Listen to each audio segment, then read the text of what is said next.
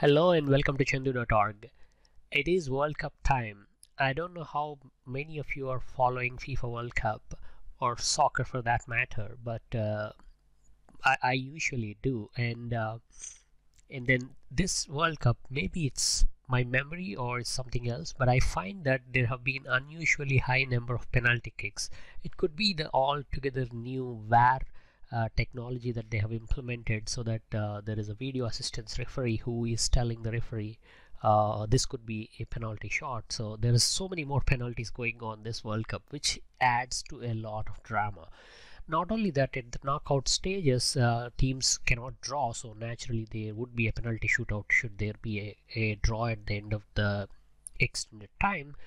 Just like what happened today when England was having a game with Colombia, they went to penalty shootouts, and penalty shootouts are so much fun, but at the same time they also add so much of drama and uncertainty to the thing. So I was thinking about that, and I was thinking maybe I can make a small game in Excel. This is quite rudimentary, but still fun and somewhat awesome. A soccer penalty game.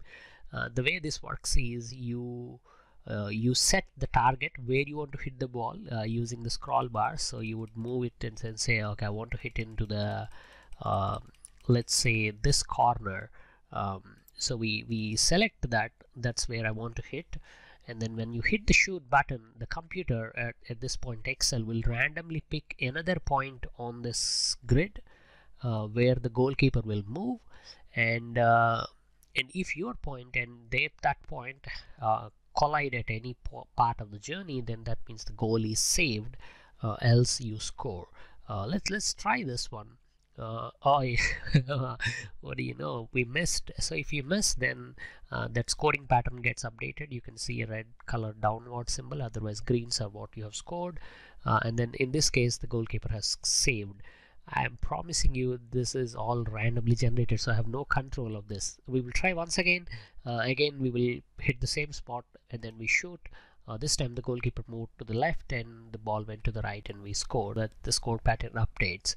Now whenever we aim for a point, when I generate the animation, I add some random noise to the point, both on X and Y direction, that is lengthwise and heightwise, so that the ball could be anywhere nearby the point that you are aiming. So that adds a little bit of uncertainty to where you are going to score, and where the goalkeeper would move is randomly determined anyway. But because the goalkeeper is bigger than the ball, I look at the bounding rectangle of the goalkeeper to decide if at any point of the goalkeeper the ball hits, then that means it's a save, elsewise it's a score. So that's how it is done. Go ahead and download this game and have a play. I mean, it's not so the next part of the video we will understand how this game is constructed at a very high level. As I said, this is not a very complicated game, but I just wanted to come up with something quick and fun for us Excel people to bring and marry both soccer and Excel. So now let's take a look at the basic logic. As you can maybe guess, this is actually an Excel chart. It's an XY chart with 2 points. One is the goalkeeper, the other is the soccer ball. But there are actually 4 different types of scenarios that can happen. When you are setting the ball, I wanted to show where we are aiming for. So that is another series called as crosshair, which is basically an X mark displayed on the chart with where we are aiming. And then this is the ball series, and then that's the goalkeeper series, so that's where the goalkeeper is standing. There is the 4th option, which very rarely happens, which is when the goalkeeper catches the ball. At that point I wanted to show both goalkeeper and ball in one place, so I made another series. That's goalkeeper with the ball series, and so there are four types of series. Now I'll explain the brief logic here. What we do is, that's the calculation engine. It's somewhat clumsily set up, but again my idea is to come up with something quick and fun and not bother too much time polishing it in the back end. And the front end looks good, so I was happy with that. So we because it's an XY chart, we need some X and Y points. These are the ball starting and end positions, and that's the goalkeeper starting and end position. The starting position for the ball would be 0 0, so that's the place where the ball is kept, and the end position would be determined by what you say the end position should be. So we set that, but these things are form controls that are linked to two different cells that are here. So that's your aim X and Y. Then what I'm doing is I'm doing some transposition on that aim X and Y values to calculate that in our XY space. So 2.5 and 5.4.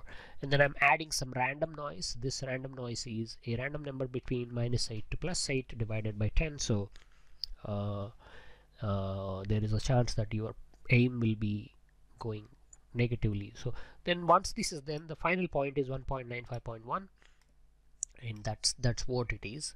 Then this gets copied over here through the VBA code because this rand between formula changes all the time. So what we do is when we shoot at that point, whatever these values are, they are copied over here, and then we know the start point and end point, and then I calculate the distance between the start and end points, and then calculate the journey of the ball in 100 frames. So at each point in the time, where would the ball be, right? So that's those calculations. It's fairly simple arithmetic, or with some very simple logic if you understand the math behind it. But essentially the ball moves in time frames 0 to 100. So that's 100 time frames, and then 101 is the last frame. And same goes for goalkeeper. Goalkeeper starts at 0 and 3.8. That's the position of the goalkeeper. He stands right in front of the ball, but on y-axis he's 3.8 away from the ball.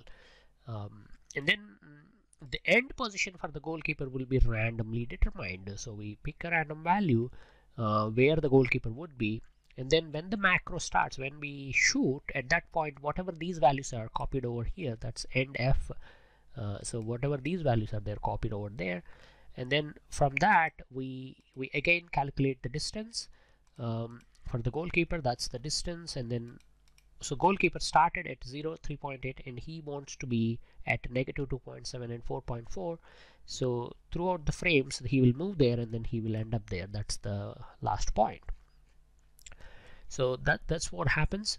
And then I'm doing a logical check here. At any point, did the goalkeeper stop the ball? So this is a simple check to see if the ball, the center point of the ball, is in the bounding rectangle for the goalkeeper or not.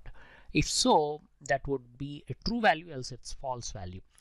Now if there is a true value, then we calculate whether there is any true values. That means if the ball is stopped, and if so, what is the true position, when did it get stopped. If it is not stopped, then we will animate all the way up to 101 frames.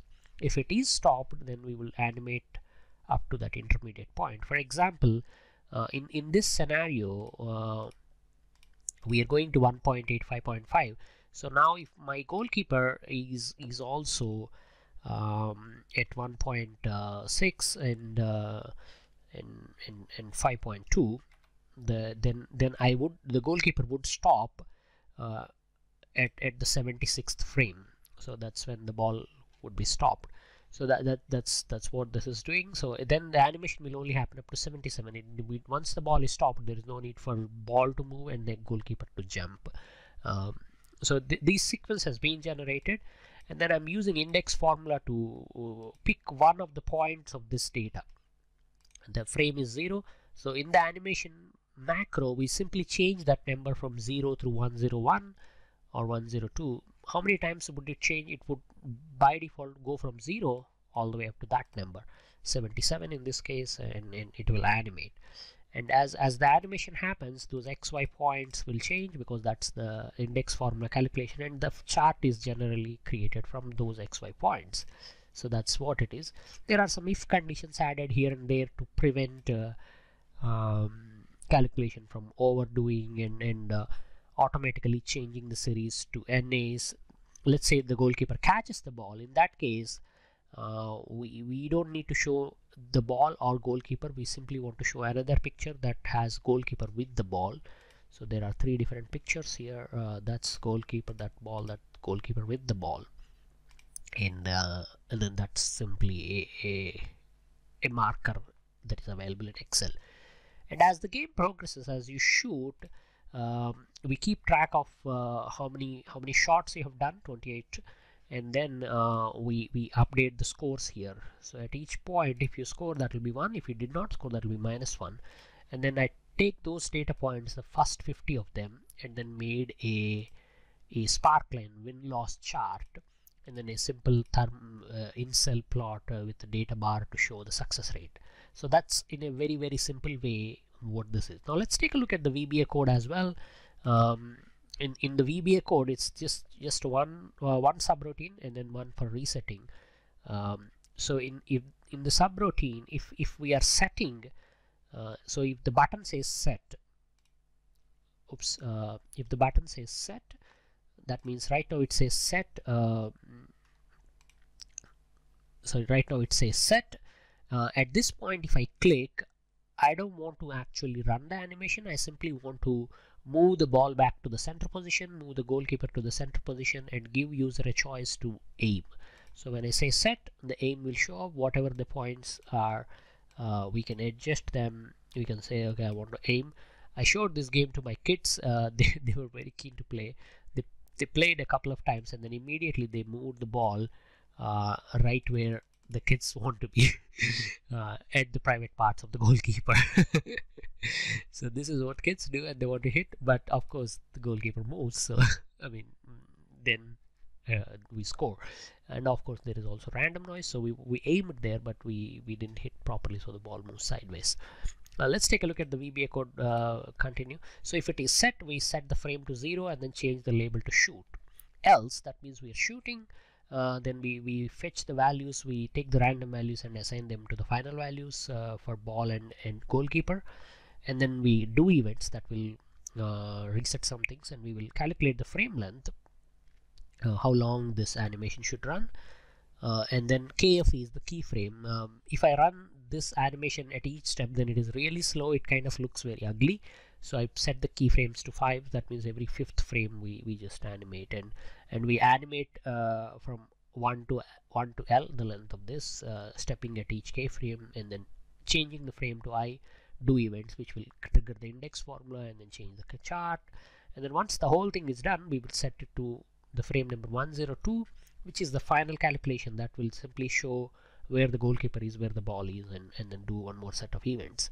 And once that all of this is completed, we update the scores. The scores are simply number of tries will be incremented by 1, and then if we scored a goal, then it will be 1, else it's -1. And then finally we reset the button to set, so that we can go ahead and do the setting. When you reset, all we do is we change some of the values to 0, and remove the contents of the previous scores. So that's what that does. Again, if you download the file, you would be able to have a closer look at all this VBA code and understand.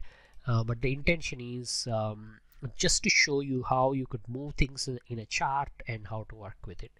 If you're wondering how some of the other things are set up, this is the chart. Behind the chart, it's a transparent chart. So behind it is a box around a square with the pattern fill to look like a football net. So all I did is I inserted a shape like that, press Ctrl 1 on it to format, and then go to pattern fill and selected that pattern and simply changed the colors. So that's my color, and the background would be like that. So that's what it is. I have adjusted the line width to make it look super thick.